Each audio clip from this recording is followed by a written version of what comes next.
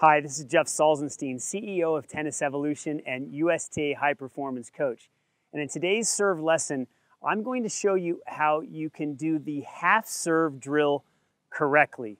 Now, this is a drill that a lot of people mess up when they're working on their serve, but we're going to fix it for you right now and show you the solution. The half serve is a drill you can do if you want to improve your technique and your rhythm on your serve. So the half serve, you're basically going to get in your serve stance, and instead of using a full motion and starting with the racket down here, you're going to bring the racket up in this position.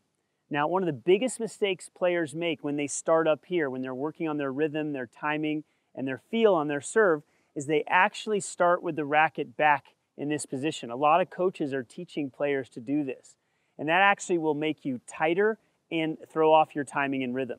So instead of starting here, I want you to start with the racket on the same side of the body that you're going to hit it on. And the reason why you want to do this is that when you toss the ball, you can actually practice turning. See, if you already start back here, it's going to feel weird to turn with the racket already back in this position.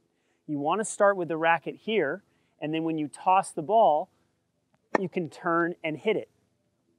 So let me show you that in slow motion.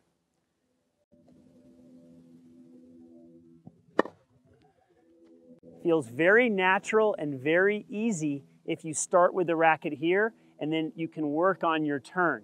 So when you perform the half serve drill to improve your timing, your rhythm, and your technique, make sure you start with the racket in this position before you initiate the motion.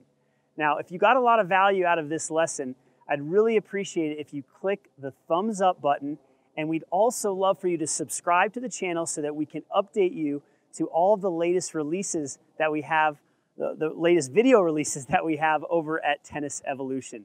Go ahead and leave a comment below if you have questions or comments, and we'd love to hear from you. Thanks for your time, and we'll see you at the next lesson.